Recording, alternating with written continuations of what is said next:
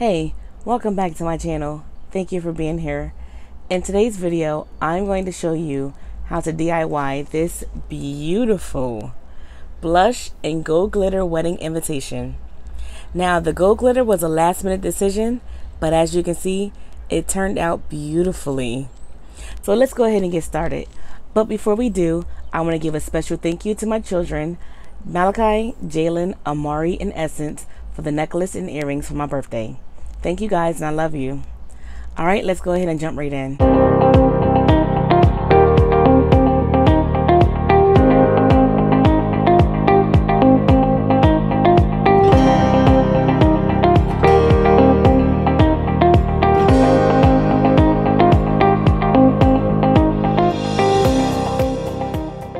All right, so to make this invitation, you are going to need the following items. You will need tape, a paper trimmer, some type of cardstock, which I am going to be using Misty Rose. I am so obsessed with this color. It is a shimmer metallic cardstock, and it is just gorgeous.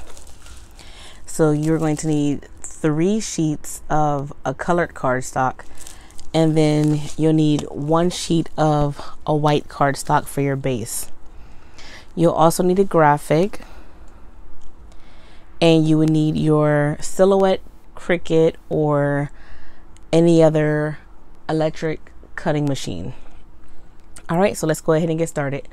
I'm going to be designing this invitation in my business edition software. So I have my graphic here already pulled up. What I'd like to do is go ahead and get my square tool and just draw a square on screen. My square is going to be 4 3/4 by 6 3/4. Once I have my square on the screen, I'm going to go ahead and take my graphic and just center it into my square, my rectangle. This rectangle here is going to act as your invitation paper. So your invitation is going to be 4 3/4 by 6 3/4. Now what I'm going to do is I'm going to select both of these, and I'm going to center them to make sure everything is centered correctly. Now I'm going to go ahead and go over to my text tool and begin typing out the text.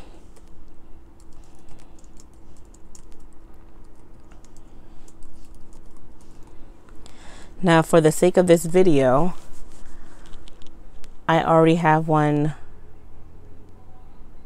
not that one. I have one put together already.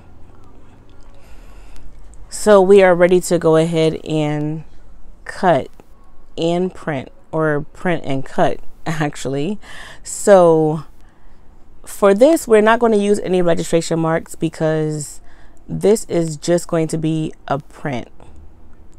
So I'm going to go ahead and pause the video to print this, and I'll be right back. All right, so our invitation base card printed off beautifully. That's exactly how it looks on the computer. All right, so what we're going to go ahead and do now is we are going to cut out our pocket fold for our invitation. So this is going to be a laser cut pocket fold. This is where you would need your 2 colored cardstock sheets. So these 2 here are the flaps.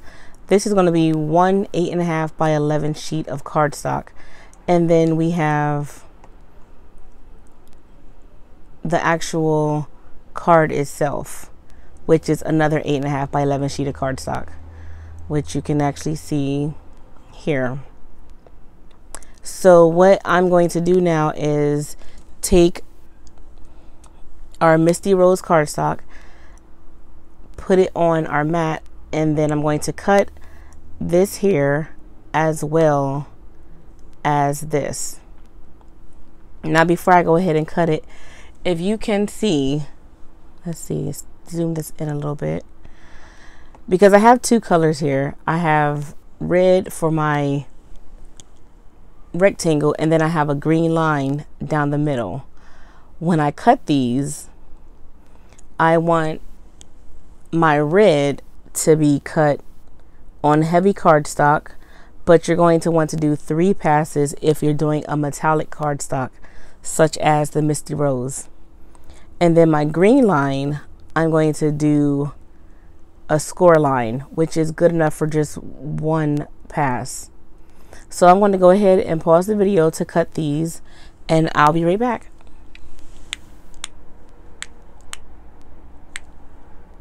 All right, so I went ahead and cut out the flaps for the pocket. This is how they come out. What I'll need to do is go ahead and poke out each part that has little indentations in it. You'll want to poke those out and just pull them the whole way through. For the smaller pieces, such as this little dot right here, you'll need to go ahead and use some type of poker tool. I have a hook here, and this hook just goes into those small little parts, and you can just pick them right out. So I'm going to go ahead and finish poking out all these parts, and then I will come back and show you the finished product. All right, so I'm back. I went ahead and poked out all of the little holes in my flaps, and I pulled my backing card out of its frame. So as you can see, I have a line here. That is my score line that was created with my Cameo. So I'm just going to go ahead and fold this directly in half. All right, so now I want this to be just like it is. This is my front, my inside, my back. I'm going to take the smallest flap, and it also has score lines, and I'm just going to fold those in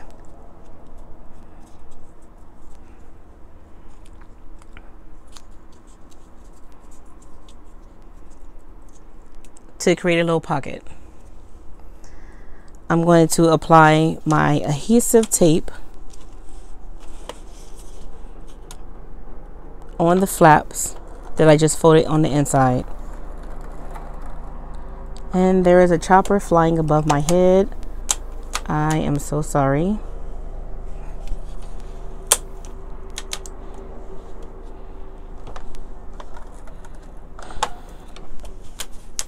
It's a busy night in New York City.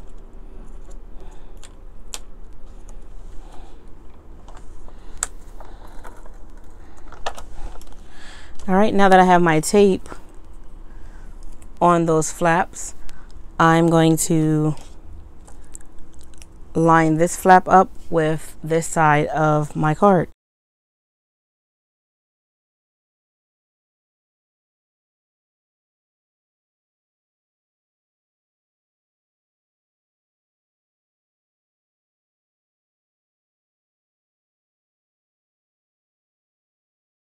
Now I'm going to take this flap, this is our side flap, and I'm going to fold on my score line.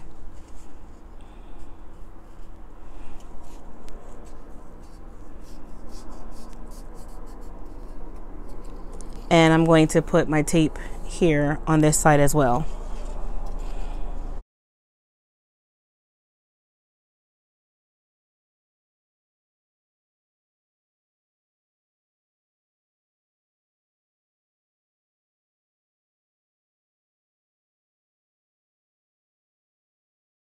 Line this edge with my score mark. Now I like to leave a little gap just so it can close properly, but just a small gap is all you need.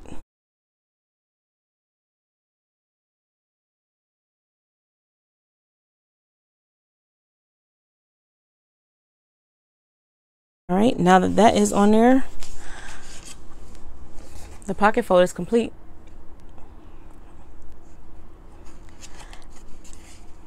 And it closes with no problem. Now, even though we do see this little part right here, this little seam, that's not going to be shown because our actual invitation base is going to cover that part up. So let's go ahead and cut our base up. Now, we made our base to be 4 3/4 by 6 3/4. So I'm going to get my trimmer.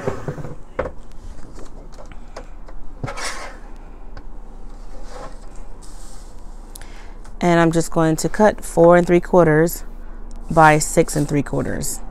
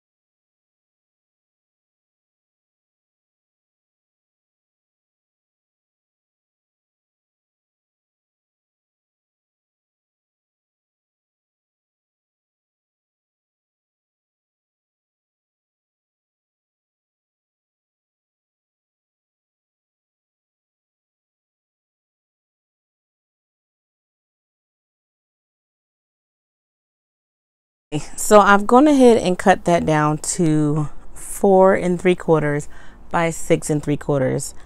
And now that I'm looking at it, I think it looks beautiful, but I think it would look even better with a gold glitter background behind this white layer here and in front of the pink layer.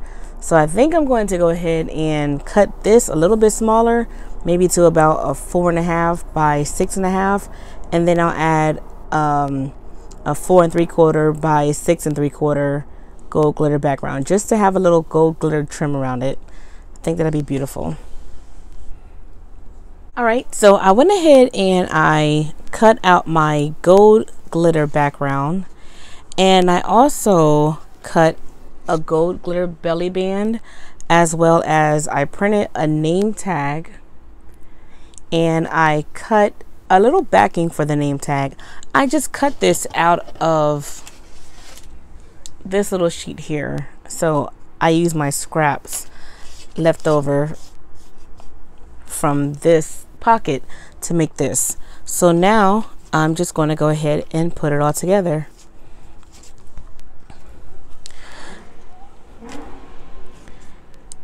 I like to go ahead and start with my base. I just flip that over and just tape it down.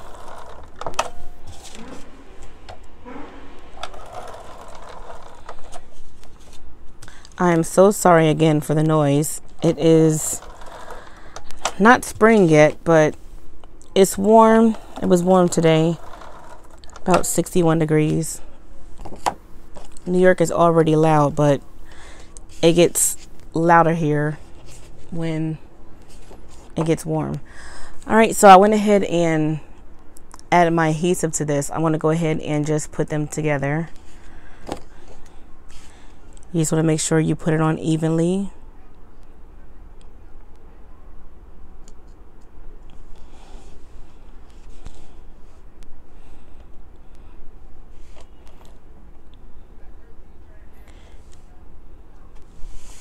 Just want to eyeball it, make sure it's all even before you actually push it down on there. It looks pretty good to me. And as I thought, that gold glitter behind this design actually looks really great. It's beautiful. Now I'm going to go ahead and add my adhesive to my gold glitter backing.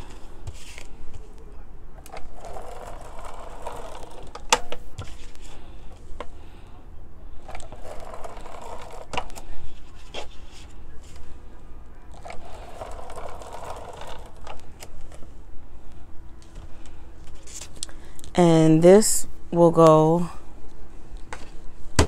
right on here.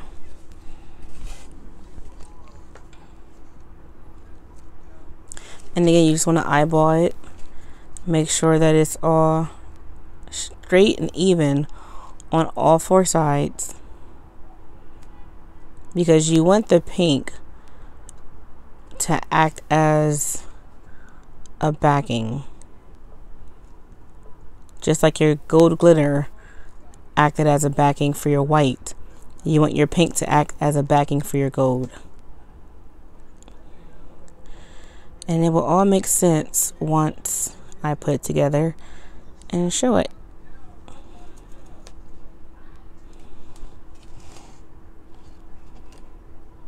Yep, that looks good. That looks great, actually.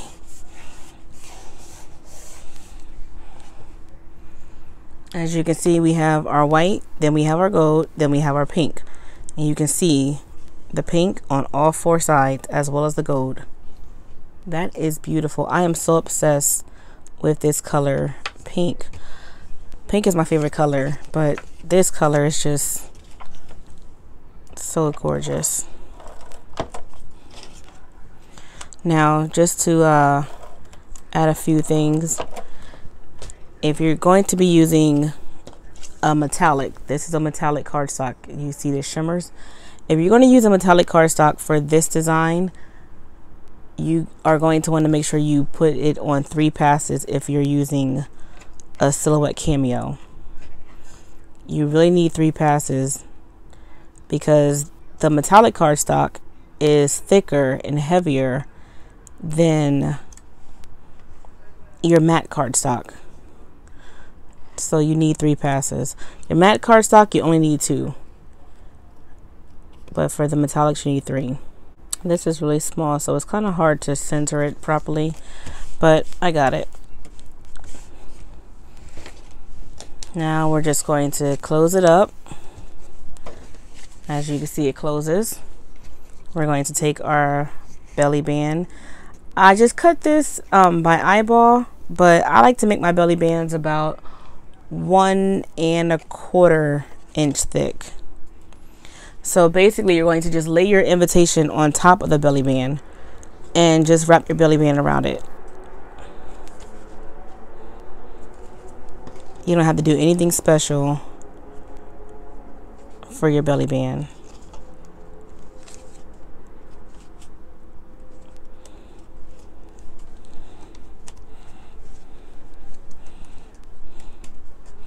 I like to put my finger here, and then I want to add glue or adhesive up to where my finger is.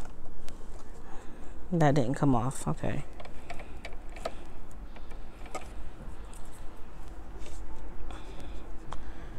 Sometimes when you're using the Scotch tape runner, yeah, as you can see, it actually comes off, and I have a ball of tape now,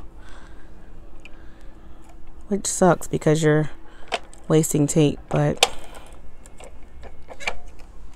I still swear by it. I hate using glue on invitations, but sometimes you need glue when it comes to the glitter papers.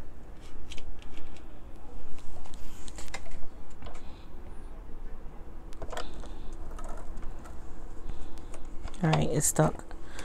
Okay. And that time it didn't.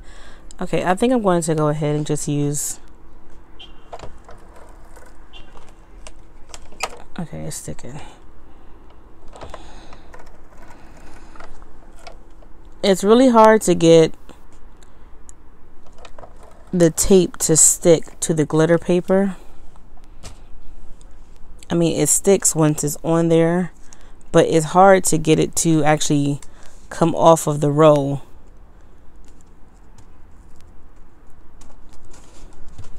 There we go. And I have tape on my finger. All right, now we're just going to flip this over on the front. and add the top part of our belly band, which is the name tag. And you can add some little rhinestones or crystals to this. I usually add some crystals, but I'm not going to do that today because they're not near me.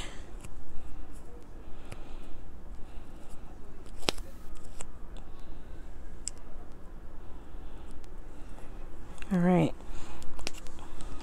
So you just want to center this.